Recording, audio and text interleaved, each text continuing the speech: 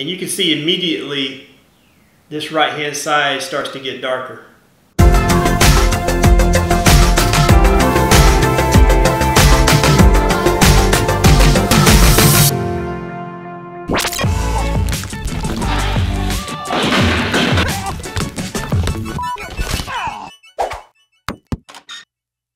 Alright, welcome back party people. Today we're going to talk about eye protection for mountain biking. I did want to make this video because I had a few requests that came in that says, hey, what kind of eye protection are you wearing? So I thought I'd share with you a journey that I've gone through with different selection of glasses on my way to trying to find the perfect set of eye protection and shades for me. So my journey started out about 4.5 years ago, and I started off just riding a basic set of safety glasses that you can get at your big box home store, and I just had these laying around the garage. And you know, in the beginning I thought it was more about just having general eye protection where you keep the dirt and debris out, keep the bugs out of your eyes, and have something that's shatterproof in case you were to have an accident on the trail. So I quickly realized after riding with these glasses a few times on the trails, I realized that there were some problems with these types of glasses that didn't really lend itself well to riding mountain bikes. So if you look at these glasses, there's a problem with both the fit and what happens when you're on the trail. And by the way, I'm not cutting down these glasses. This is all you have. By all means wear them, but they're not ideal for mountain biking. They're kind of bulky. They have no grip. They will slip off your face when you sweat, and the frames are not ventilated very well, so you will fog up fairly quickly with these. Also, when you are wearing these with a helmet, the way that these are shaped, they curve a lot. They really interfere with your helmet when you wear these.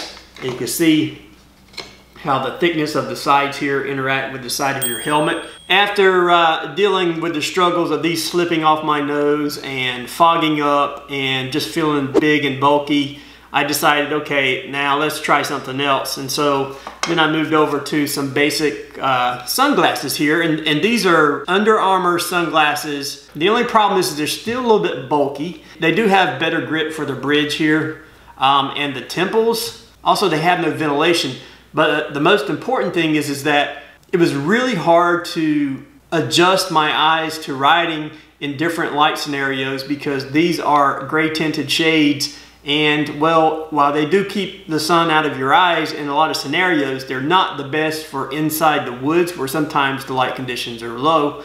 So although they worked a little bit better than the safety glasses, these still kind of interfered with the helmet as well because of the thick parts up front.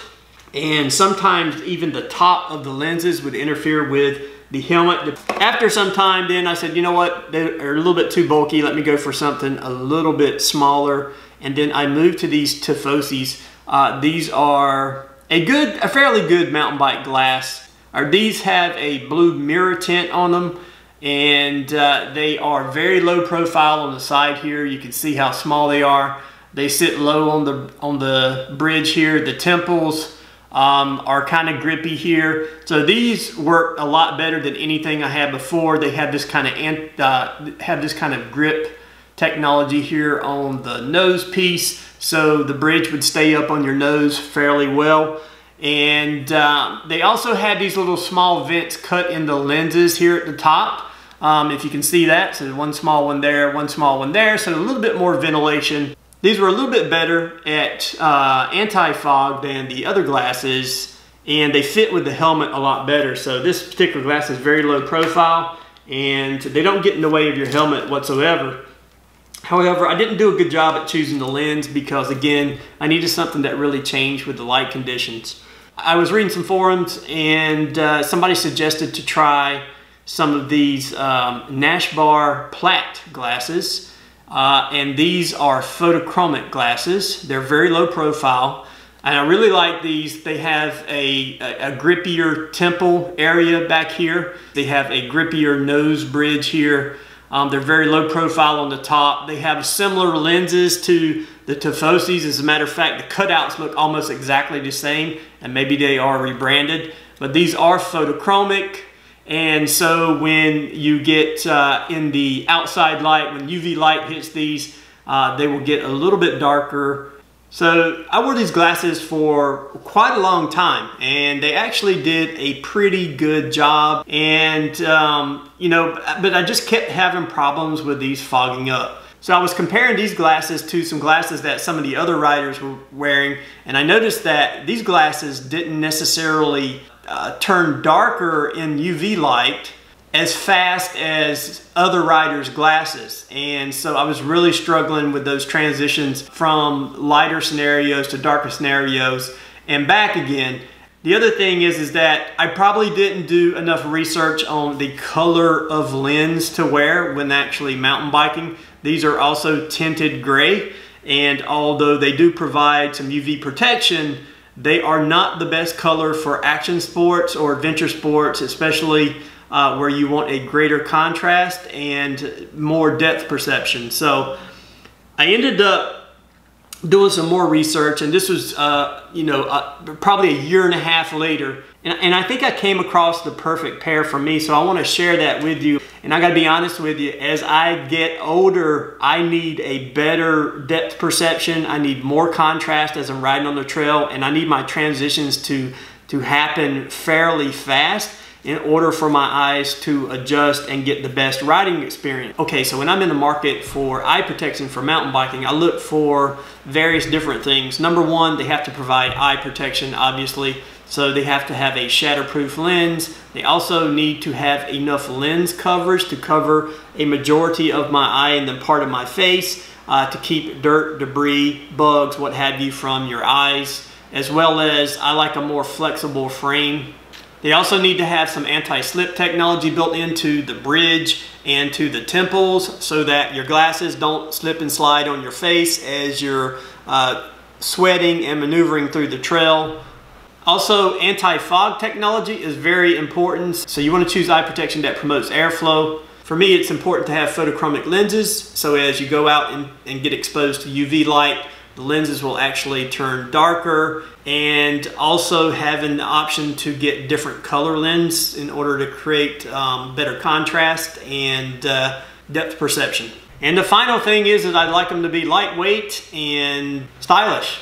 So now that you've seen some of the characteristics that I look for in eye protection, and if you've kind of seen the journey that I've gone through over the years as a mountain biker, let me talk about my most favorite pair of glasses. And these are the Julbo Arrows. And I have a set here in my hands, and I also have a set on my head dummy here. They're a little bit different color. These are the gray and black tortoiseshell with the yellow logo. I have the gray and black tortoiseshell with the blue logo. I have the zebra light red lens, and the dummy here has a reactive lens with a yellow tint to it. So these glasses have actually lived up to my expectations in all the areas that I look for. All right, so I'll bring you in for a tighter shot here and show you why. So there's a shot from the side. You can see the gray and black tortoiseshell color on the side and the blue logo. So let's talk about all the things I like about these glasses. Remember when I said one of the first things I look for is protection, obviously. So these have a nice large lens here, and they are shatterproof, and they're actually one-piece lens. So you can snap the frame off of the lens.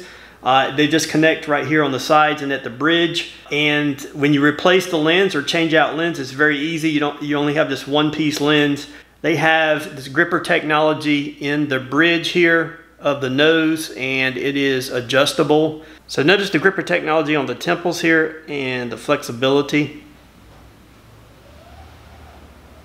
Also, check out the ventilation in these glasses. So if you're noticed, first of all, look at the ventilation holes in the actual frames themselves. So you've got ventilation here, you've got ventilation back here near the earpiece. And if you notice, the lenses, there is actual space between the lens and the frame over the entire lens. This is a one-piece lens. Also notice the cutouts on the side profile here. So as the lens kind of hugs the side of your face, you've got these cutouts that promotes airflow as well. The other thing I really like about these glasses is that they have an anti-fog technology built into the lens, so it's not a coating, so you don't have to worry about scratching that off, as well as the breathability that they have built into both the frames and the lens. Very stylish glasses, and they have a lifetime warranty on the lenses, or if you need to get a frame or different lenses, you can easily get those from the manufacturer. So I had two different pairs. So this pair has the gold tinted lens, and this pair has the zebra light red lens. Both are photochromic lenses, and they provide certain advantages to riding mountain bikes. So I would suggest if you're looking for eye protection, probably want to go with either the rose reddish colored lens or perhaps the yellow lens for mountain biking. These are two of the best lenses that provide a greater contrast on the trail and also better depth perception. So the one thing I like about these Jewel Bow Arrows is the speed at which they transition. As I mentioned, they're photochromic lenses, and the problem I had with other glasses before is they just didn't adapt fast enough to the changing lighting conditions on the trail. And these Jewel Bow Arrows actually transition fairly fast. I'll do a little demonstration here with a UV light so you can kind of see what I'm talking about. So these glasses have photochromic lenses. I'm just going to shine a UV light on the right side here and show you how long it really takes for this one to transition over completely.